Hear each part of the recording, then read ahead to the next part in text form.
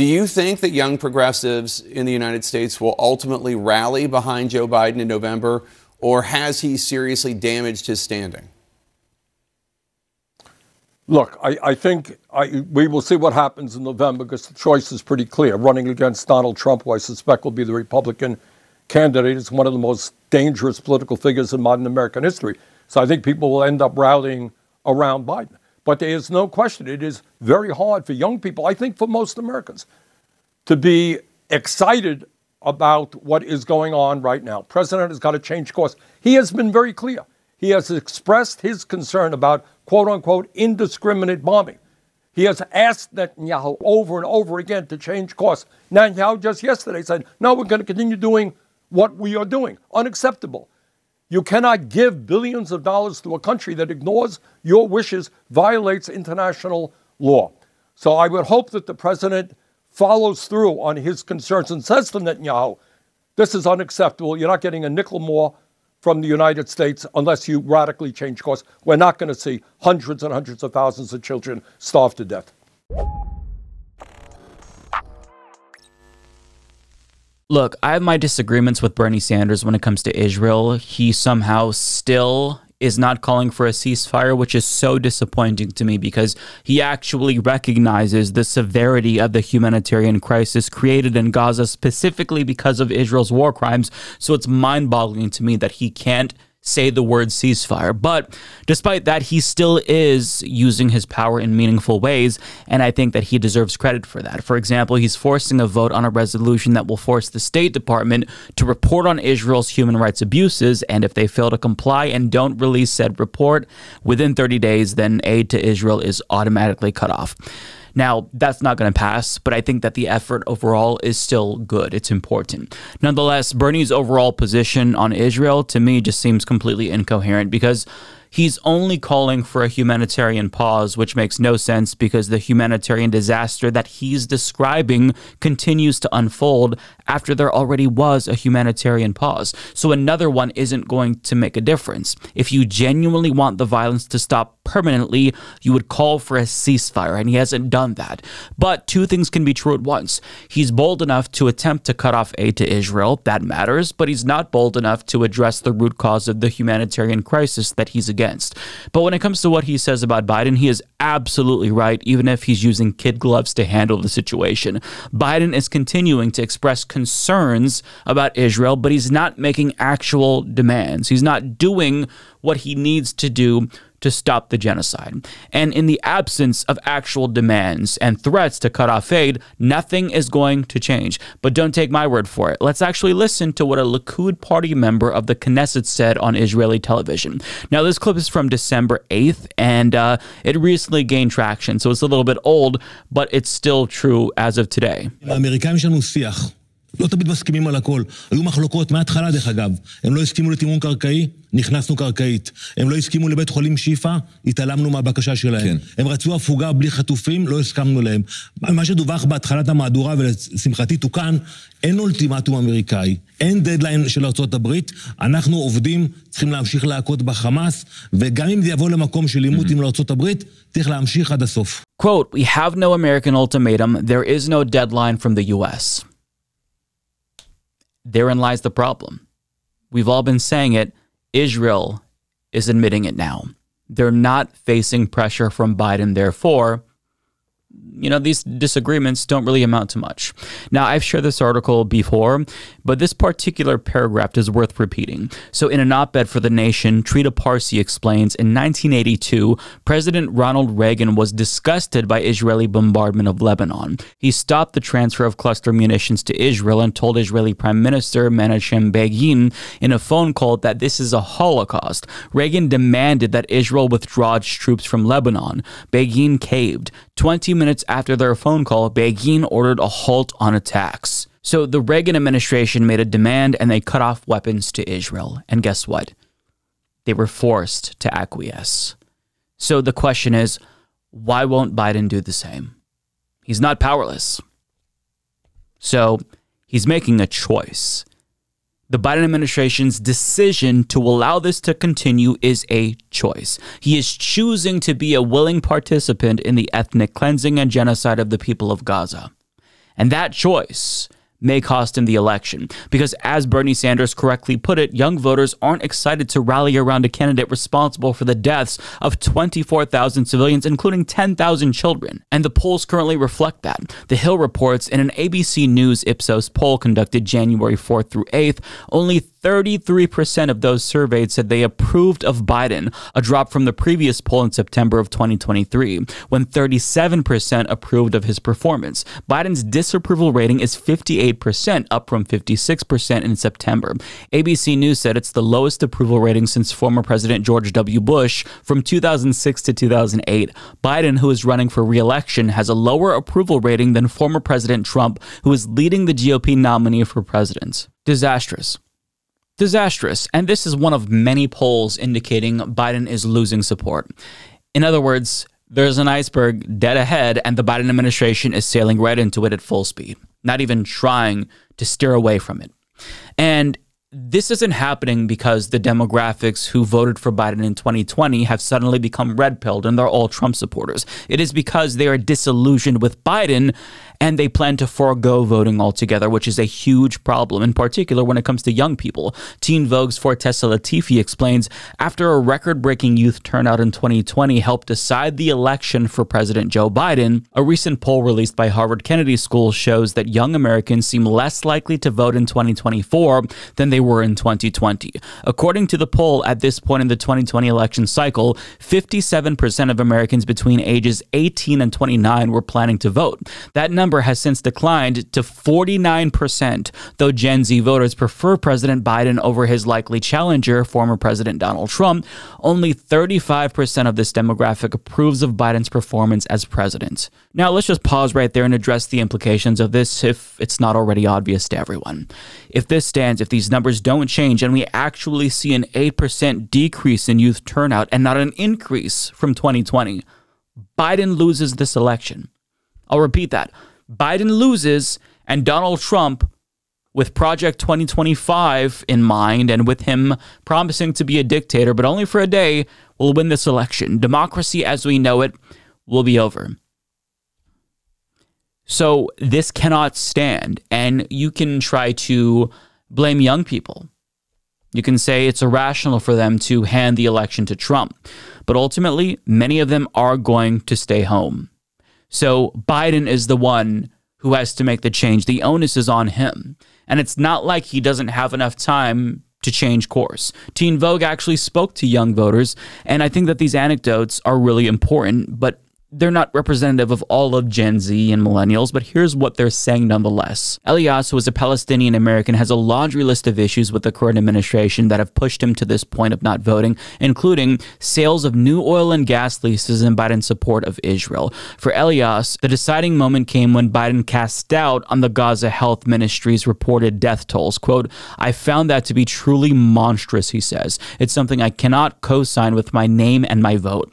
Lillian, a college student in New York, is undecided about voting this year. She's been disappointed by the Democrats on so many issues, including Biden's promise to forgive $10,000 of student loans, which was ultimately struck down by the Supreme Court, the party's neglecting to further efforts to codify abortion, and the president's support of Israel. London, 24, doesn't want to hear a guilt trip for not planning to vote in the 2024 presidential election. It won't work, she says, and stop telling her that Biden is the lesser of two evils because she's tired of that argument. Every 4 years, we're told to choose the lesser of two evils, and things will get better, she says, and it just doesn't get better. Leah voted for Biden in 2020, but is considering withholding her vote in 2024 because of what she sees as the disappointing outcomes of his presidency. She doesn't agree with Biden about funding Israel's war on Hamas, and she's saddled by student loans the president said he would forgive. Quote, "It felt like kind of a con," she says, about then-candidate Biden's proposal to forgive $10,000 of student loan debt per borrower. "I don't want to vote for Biden. I want a better option." Now, for the record, I hope that young people don't stay home. I hope they actually do exercise their right to vote because I think that voting is important, and I don't agree that there's no difference between Joe Biden and Donald Trump. I do think that there are discernible and important differences between Democrats and Republicans, and really my thoughts on voting in general was perfectly articulated in this video by Olayemi. I'll link to that down below. But you don't have to agree with their reasoning, but you can't pretend as if their votes don't matter. They do matter. And vote shaming them isn't going to be ineffective strategy. Otherwise, it would have worked in 2016. Many young people said they were going to stay home then, and many did. But their votes matter, and they must be won over. And if they're not going to be won over, then different young people must be mobilized, right? Young people were already disappointed with Biden after the Supreme Court struck down his student debt cancellation plan.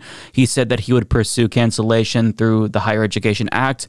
But as far as we know, that's just in limbo. He's kind of nibbling around the edges with small amounts of cancellation here and there for anyone who qualifies. But the overwhelming majority of us still have student debt.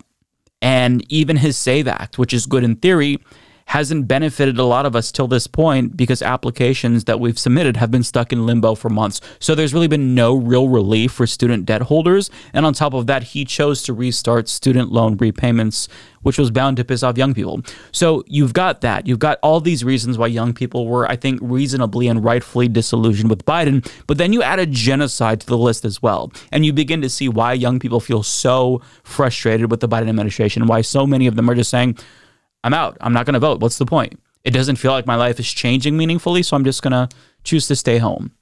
Now, again, I don't agree. I think that who's in the White House does matter. But you can't just write these concerns off and hope things get better and cross your fingers, because that's not a gamble that I'm willing to make, especially when democracy really is on the line. But I mean, it's not just young people. Biden has lost support of Arab Americans in key swing states, and his attempt to repair that relationship hasn't been going well, to put it mildly. Abed Ayoub of the American Arab Anti-Discrimination Committee tweeted this, quote, Biden is scheduled to travel to Michigan at the end of the month to meet with Arab American voters. There's a problem. Many are rejecting the invite to meet, while others have rebuffed outreach efforts.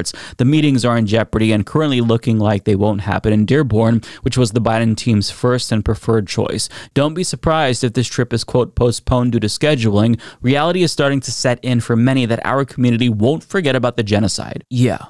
Now, I get that it's still early and things can change, including feelings, and I'm guessing that a lot is going to change between now and November. But the question is, will enough things change? And that's debatable. There's going to be a lot of people, especially Arab Americans, who's not going to change their mind because this is personal to them. They have relatives that died in Gaza, right? And Joe Biden has tuned them out, not listened to their concerns up until this point. And I'm glad that he's at least aware that now he needs to make an effort to reach out to the Arab American community because he needs their support to win states like Michigan. But he kind of waited a little long, right? He's still allowing the genocide to go on, so it might be a little too late. But at least he knows that there needs to be an effort made. When it comes to young people, the administration seemingly doesn't even have a strategy in place to address their concerns. And I say this because in an interview with Joy Reid on MSNBC, Illinois Governor JB Pritzker, who is an advisor to Biden's 2024 campaign, he really did not have a strong answer when he was asked about Biden's weakness with young voters. So let's listen to what he has to say. And then there's a follow-up that's even worse. But first, here he is. I think that there is some significant anecdotal evidence that President Biden does have some issues in terms of parts of the younger electorate that are not in a good place with him on things like Gaza, on the bombing of Yemen. There were just protests outside of the White House this past week. There is some energy that's building, particularly among Arab American voters, Muslim American voters, who say they will not vote for him because of his stance on Gaza. Is it bedwetting, or is the White House maybe not paying enough attention to real passionate objections to its policies by younger voters that they need to turn out? And I mean younger voters, including younger African American voters. Well, when you're a responsible leader, when you're in office, you have to make tough decisions, no doubt about it. And every time you have to make a tough decision, someone doesn't like it. The truth is that we've seen Joe Biden underestimated all along in his entire career, and especially in 2020. In 2024, I think what we're going to see is a real focus on the things that really matter to people's individual lives, to their families, to their communities. And that's, the economy. It means their freedoms. We talked about choice. In a lot of places in the country, people are deeply concerned about gun violence. And we know that Joe Biden has stood up for a ban on assault weapons, and he has stood up for violence prevention programs in a way that Republicans just want to let go and, frankly, let people shoot each other wherever they may be with as many guns as they may want to have. So I do think that a focus on the issues that really matter to working families across the United States is going to matter for Joe Biden in a positive way. Now, there are always detractors, right? There are people that vote for Donald Trump who don't like things about Donald Trump. But in the end, when people are going to see the two visions for the future of America, that young people and people of color across the United States, not to mention the vast majority of American workers, know that it's Joe Biden that's fighting for them and Joe Biden that'll do better for them, Donald Trump will be a disaster for those groups. Incredibly naive. Again, the young people Joe Biden needs aren't voting for Donald Trump. They don't support Trump. The risk is them just not voting altogether, and tepidly signaling support for gun safety laws and abortion rights is not going to sufficiently mobilize young people. Biden needs a concrete action plan that he talks about nonstop to mobilize these voters. And even if he has that, it still might not work because they can't put aside the fact that he's supporting a genocide. But Joy Reid, to her credit, who's been excellent lately, she asked a follow-up question since, she seemingly wasn't convinced, and it gets so much worse. And you don't think that the White House needs to adjust or that the Biden re-election campaign needs to adjust in any way its messaging on issues of war and peace? Because these are issues, we are on MLK Day, and we do know that one of the things that Dr. King did later in his life was to oppose the Vietnam War. And this was an important issue to him, as important in the end of his life as fighting for living wages and for racial justice. Issues of war and peace are passion issues. They're voting issues. And for a lot of younger Americans, not even just younger Americans, but a lot of progressives and a lot of just people who have a humanist view of the world, the Gaza issue is a voting issue. So you're saying that people will ignore that? You don't think that the White House needs to in any way adjust its messaging on that? Well, look, here's what the White House has been doing. They're fighting, what has become a mortal enemy of the United States, and that's Vladimir Putin. They're standing up for democracy in Ukraine. They're fighting against terrorism in the Middle East. Those are the things that I think the messages that the Biden administration needs to make sure they're getting out to people. But look, nobody likes war. We'd like to have all of this ratcheted down and go away. And I know the president wants that, right? But you have to have a careful foreign policy expert in the White House who understands how to manage all that in a very difficult environment. You think Donald Trump has shown that he can do that? Do you think Donald Trump would handle this better than Joe Biden? The answer clearly is no. We're doomed. We are doomed. She asks him about Gaza, and he pivots to Putin and ends with, well, at least Biden's not as bad as Trump. I promise you, that is not going to resonate with young people who want him to stop doing a genocide. But they don't get it. But what that answer does tell me is that the Biden administration doesn't actually have a plan to meaningfully address young voters' concerns. So the question is, how exactly does Joe Biden plan to win back the White House without young voters? There's two responses to this. First, he either assumes that they'll acquiesce in November, and that's a possibility, but it's a big if, and it was a gamble that Hillary Clinton also made in 2016 that didn't pay off. So I don't know that I'd want to make that gamble if I were Joe Biden with how much is at stake. But second, he maybe thinks that he doesn't need young voters. He can just use negative partisanship against Trump again to win over voters, in particular, voters that Trump is losing. Moderate voters, independents, and that seems to be his game plan, right? So after Trump won the Iowa caucus in a landslide, here's what Joe Biden tweeted. Looks like Donald Trump just won Iowa. He's the clear frontrunner on the other side at this point. But here's the thing. This election was always going to be you and me versus extreme MAGA Republicans. It was true yesterday and it'll be true tomorrow. So if you'll notice, he's making a really interesting distinction here. It's us versus extreme MAGA Republicans, meaning not all Republicans are bad, just the most sycophantic Trump supporters. Now, I think that this is naive to an extent because the Republican Party is the party of Donald Trump. So to pretend as if there's this massive swath of Republicans who are just like itching to vote against Trump, I think they're probably going to suck it up and vote for Trump. So the intent behind this, though, is to signal to moderate Republicans that they are welcome in Joe Biden's coalition.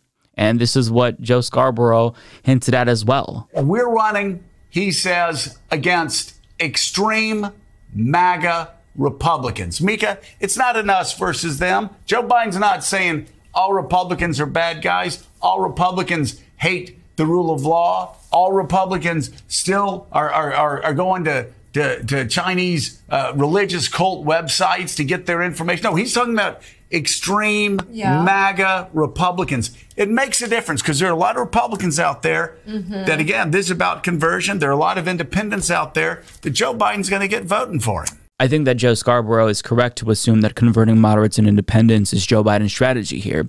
And in some ways, it could pay off, right? I think that his position on abortion is going to help him with independents, for example, and maybe some moderate Republicans, although not much. But with that being said, it's wishful thinking to believe that you're going to make up enough ground with moderates and independents to account for the hemorrhaging of young support. I'm not saying that you forego the strategy of courting moderates altogether, but it's not a binary choice, and it's not something that should be your main strategy. It should be supplemental to your existing strategy of mobilizing young people and your core base, people of color. You still need young voters to win, even if you win a lot of moderates and independents. That really doesn't change the reality of electoral politics regardless. So Biden has to make a direct appeal to young voters, and it just seems like there's no message there. There's no attempt there aside from Trump bad, which is obvious. And you might not want to listen to an extremist radical lefty like me, but take it from Obama alum who also feel like Biden's campaign strategy up until this point has been inadequate. This Politico article talks about a real divide between the Biden and Obama camps, and the Obama camp is sounding the alarm about Biden's re-election campaign because they think that it's too bare bones and Biden needs to announce key staffers in swing states immediately so he can make up, the ground that he's lost. So everyone can see that Biden is in danger. Biden knows that Biden is in danger based on reports that we're seeing. The question is, why isn't he taking action to address these deficiencies? Why aren't we seeing him course correct right now? Is he honestly waiting until June to make these changes? I mean, when things are this bad, you need to start right now. And yes, things can change, and I hope that they do. But in order for things to change, the time to actually take action to make it change is right now. You have to stop the genocide. You have to stop it. Not just because of electoral reasons, but because genocide is bad. On top of that, you have to promote specific policies that appeal to core demographics of the Democratic Party, young people, Arab Americans, black voters, and you have to take the threat of Trump seriously, not just say Trump is a threat to democracy, but act like it. Biden has been campaigning on Trump's threat to democracy, and he's right to do that. But simply pointing out Trump's dictatorial ambitions isn't going to be enough. You need to give people a reason to vote for you. And Biden isn't doing that. But if he truly believes American democracy is at stake, he will start acting like it and get his shit together immediately. You know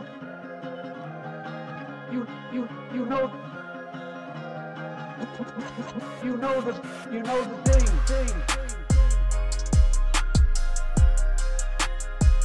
You're getting nervous, man.